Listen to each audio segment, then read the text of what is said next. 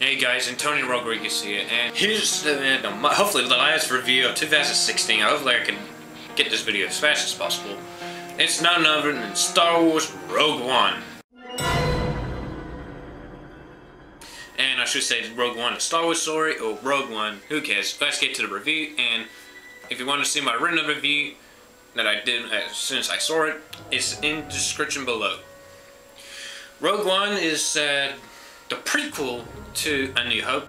Of course. Direct prequel, to be exact, because it takes place around a week or 5 days before the events of A New Hope, and it ends before The New Hope, and it stars Felicity Jones as Jyn Erso, and Alan Tudyk, Donnie Yen, and many others that I forgot to check their names, and I gotta stray off saying that this is better than the two prequels that disappointed everyone.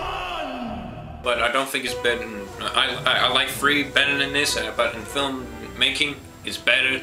Yeah, I just want to get that out of the way.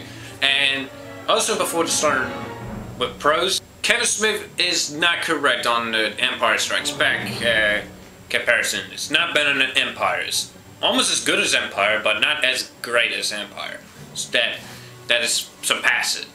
And when I saw that tweet, I knew he overgeneralized it because he based it on the third act, which I will start right now. Third act is very well done. It made me annoyed the first 2 acts that were quite choppy, but it never really bothered me personally. It has one of the best direction in the third acts I've seen. It's definitely better than The Force Awakens' third act. The acting is quite good, even though Forrest Whitaker could have been worked on a lot better, and Save the Dream is very over the top because he's so over the top because I will not talk like that. And knowing the character from the Clone Wars, as soon as they say the name and he's from the Clone Wars, I went, oh, I remember him. As soon as I saw him again and having a few details, I thought the acting would have been better, especially for a guy like Forrest Whitaker. But he's my weak link in terms of the cast. Mads Mikkelsen I wish was in the film more, and there's several things I would like to talk about, but it's super spoilery, so I'm gonna move on to the special effects. The special effects are magnificent. The Star Destroyers look like models, and I accidentally said toys in the conversation about it because I was meaning to say they look like models. I never meant to say toys. Whoops! Totally screwed that up. This film also has Michael Giacchino to do the score, but the score is not as good as the previous one, and as usual Star Wars scores go. And the race theme from The Force Awakens tramples everything from the Rogue One, especially because Michael Giacchino had a few weeks to do the score, which is unfortunate. And the ending ties up really well with A New Hope. And it's already been said, but I'll definitely say it here, it's magnificent, and it ties up with a nice little bow. And the reshoots are not really noticeable, and I'm glad they went with the ending we got, because the original ending would have made me like, huh, I wonder what happened then in the original ending. I will not spoil it, but you kind of got a hint of what I'm talking about. Just as a little, yeah. Cons, like I said, Forrest Whitaker's performance would have been a lot better.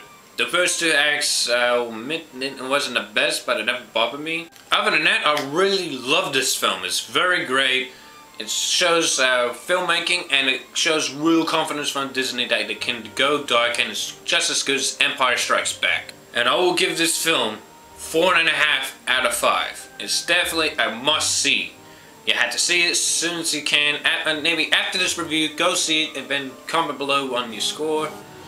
And that's pretty much it. As I said in the previous video, there's been a glitch on YouTube which is causing smaller channels like me to not grow properly. So I'm gonna say here, give it a thumbs up if you like to support the channel, and hit the subscribe button just to help with my channel's growth. Also subscribe to the Forest Podcast. It should be up by the time this video is up. So subscribe to the Forest Podcast, because our first podcast should be released at Christmas. So, and our topic is conveniently what I'm talking about, Star Wars. And I reviewed every entry in the film franchise, so I kind of been a loyalist by reviewing every film. And also, like I said at the beginning of the video, there's a written review on Letterboxd down below, so you can see what my initial thoughts on the film were when the film was released. Have a fantastic day, everyone, and Merry Christmas and a Happy New Year. So, bye.